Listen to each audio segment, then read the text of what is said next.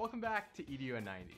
As we head into 2020, this episode is the second half of a two-part series on 20 time-saving tips for G Suite for Education. 20 tips for 2020. See what we did there? Last time, we covered tips 1 to 10. If you missed that episode, you can find the link in the description box below.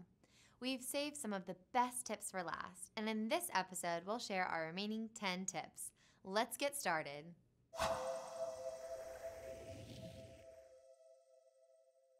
These first few tips are focused on Google Classroom. Many educators recommended using the Share to Classroom Chrome extension to send web pages directly to students' Chromebooks so that everyone gets on the same page, literally. Make sure everyone has the extension installed, then go to a site and click Share to Classroom next to the address bar. Then, back in Classroom, click the name of your class, select Push to Students, and then Push. And on the topic of sharing, let's talk about sharing class codes to invite students to your class. To find your class code, go to Settings and then the General tab.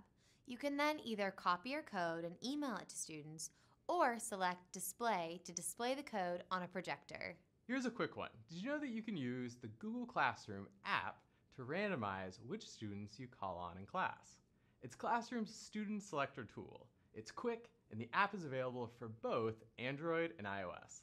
No jar of popsicle sticks required. With Classroom, you can also reuse rubrics, which is really useful if you repeat assignment types throughout the year. In Classroom, click on a class, then Classwork. Next, create an assignment, click Add plus Rubric, and choose Reuse Rubric to pick the one you want to repurpose. Moving on to a tip shared by Julie Milan about topics in Classroom.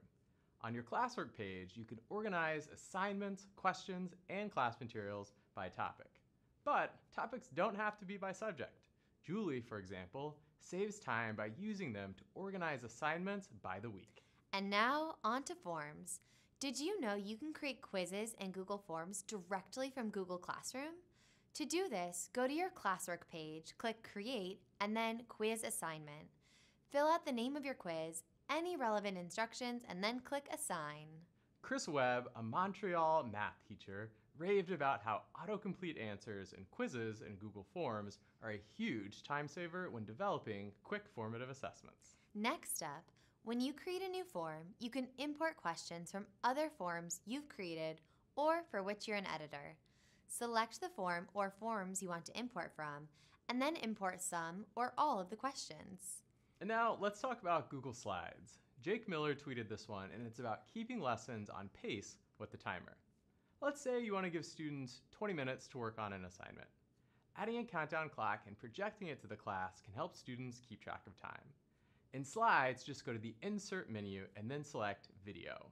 You can add the URL of the countdown clock you want to use or search YouTube for one. Our 20th and final tip comes from Alexandra Johnson, who suggests making interactive quizzes with slides. She creates links to slides with each question and answer.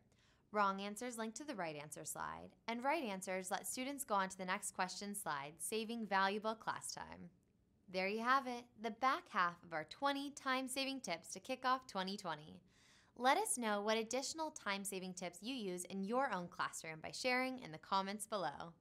Be sure to check out other EDU 90 episodes from the playlist, and especially our last episode with the first 10 tips for 2020. Oh, and one more tip. Don't forget to subscribe to the Google for Education YouTube channel so you never miss an episode. We'll see you next time. Watch our last episode, part 1 of this two-parter featuring 10 quick time-saving tips for G Suite for Education. In just a few minutes, you'll save a lot of time.